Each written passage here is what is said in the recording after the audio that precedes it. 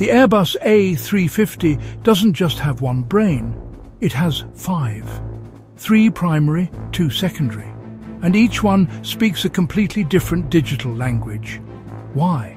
So a single software glitch can never take the aircraft down. This system is called triplex dissimilar redundancy. 3 primary flight control computers manage pitch, roll, and yaw. 2 secondary flight control computers handle flaps, slats, and spoilers.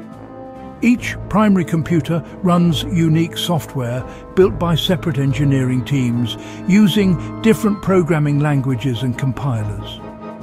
These computers constantly compare their results every few milliseconds. If one disagrees or produces bad data, the others outvote it instantly.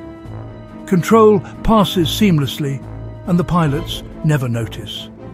It's redundancy on a whole new level. Protection not just from hardware faults, but software bugs too. On older Airbus jets, all flight control code came from one logic base. But the A350 takes no chances. 3 digital minds, each trained differently, watching each other's every move. It's like having 3 co-pilots who never blink and never make the same mistake twice.